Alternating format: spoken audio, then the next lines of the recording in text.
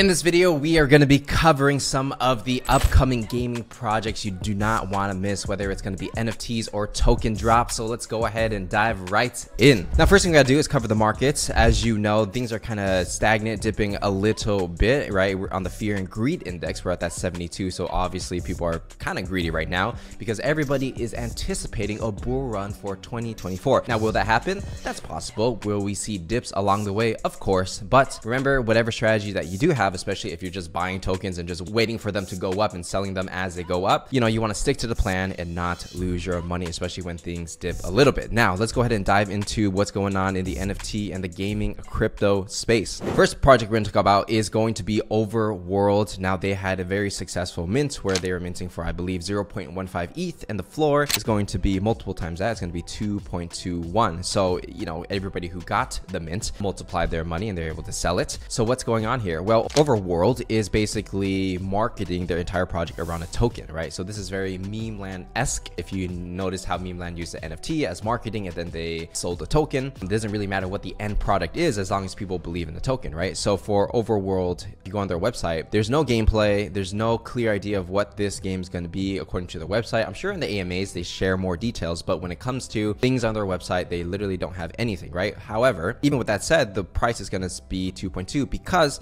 people believe in this token, right? MNCT. Why do people believe in this so much? Well, the first thing is that they partner with Horizon Lab Ventures, which is a token advisory firm behind ApeCoin. Pixelmon is also using them, and they have worked with a number of projects. So people speculate that because of this advisory and because of who the investors are in Overworld, they're going to be able to get it on different exchanges, whether it's a Binance, Bybit, you know, you name it. And for a token to be successful, you need liquidity and you need to be on these exchanges. People don't really care so much of the aesthetics of the thing, right? I wouldn't necessarily say this is like the best game art I've ever seen. However, people do speculate that the coin is going to pump, and that's the game that most people are playing right here, right? And so because of that, all these other gaming projects who may be good or may not be good are all going for a token, even if they know they can't really sustain the price of the token, or maybe it's not really a long-term play. You're going to see a lot of tokens coming out over the next year because people are here trying to make money, right? And there's nothing wrong with wanting to make money. You just have to know what game you are playing.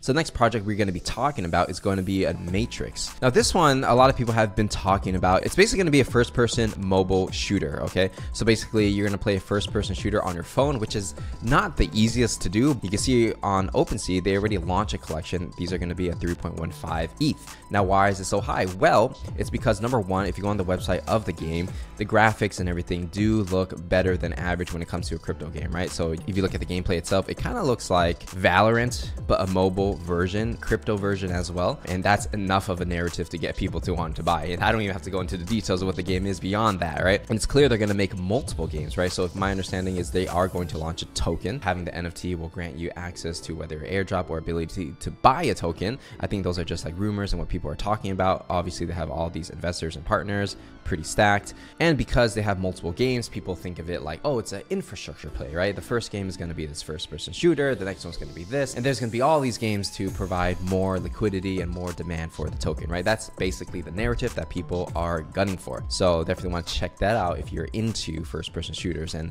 ecosystem kind of plays. Next story we got to talk about, it's going to be MapleStory. They just announced a $100 million investment. Talk about a giant investment, right? So MapleStory is one of the most popular games of the past. I used to play this all the time when I was a teenager, and they are going into crypto. $100 million is a pretty big investment, so most likely for them to make these numbers work, they are going to drop a token, right? If you raise $100 million and you're going into Web3, what game actually makes $100 million?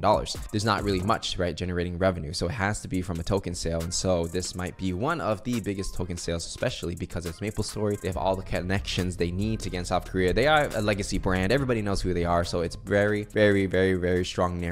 So definitely want to keep that on your radar. Another new project that I stumbled across today is going to be Nifty Island. So what it is kind of like the sandbox a little bit, where you buy this land and you can build different games on your land, and they're going to be implementing different Web3 communities and IP into this ecosystem. So So the trailer that recently came out, you can see like there's like a Mizuki over there, there's some Bored Apes, there's some Wizards, Cyberkong, so a lot of different IPs coming into this. And of course for the IPs, you know, they want marketing, they want to use their IP for something so they can use it as a narrative. And Nifty Island gets free marketing because all these communities are going to start playing their game. So it seems like there's going to be a play to airdrop campaign. So I'm guessing that you gotta have to play the game, get some engagement, and then you're going to be airdrop some kind of points or tokens, which maybe can be redeemed for real money. It's going to be complete quest for on-chain rewards. So I guess play the game, get engagement, get some rewards. And it's really interesting because for a brand like Nifty Islands, if they are getting any kind of grants or maybe they're raising VC funds, the condition usually to do that is you have to get users, right? Active users on your platform. So maybe it's like